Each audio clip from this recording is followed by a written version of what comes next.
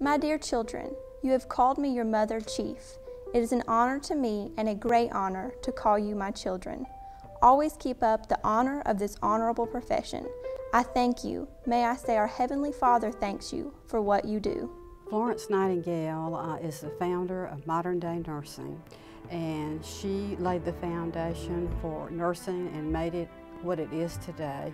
And without her, we would not be here, and she is our inspiration.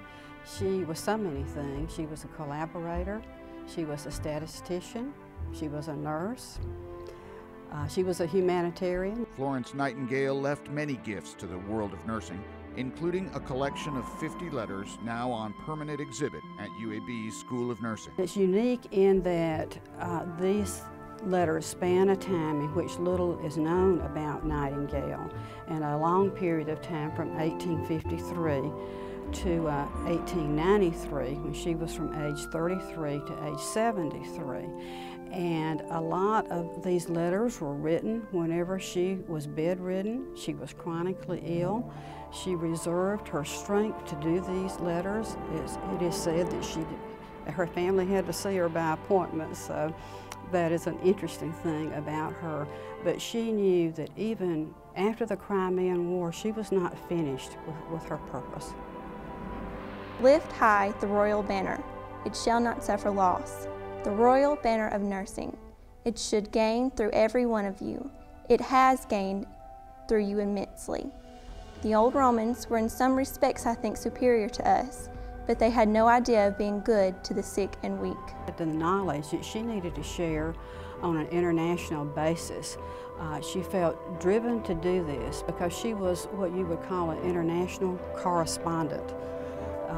And she shared so much with other people through her networking.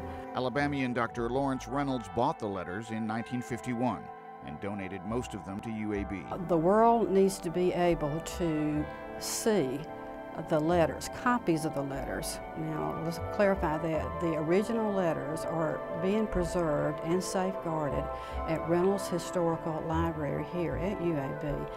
And we have copies of the letters that are in the Florence Nightingale display at the School of Nursing. The interactive learning exhibit features reproductions and digital images of the letters housed on iPads for ease of reading. Students and faculty and others can use this information for research, as a teaching tool, just for little kids just to come see and learn about the founder of modern-day nursing. The exhibit was made possible by a generous gift from Barrett and Rick McKay, along with the Harry B. and Jane H. Brock Foundation.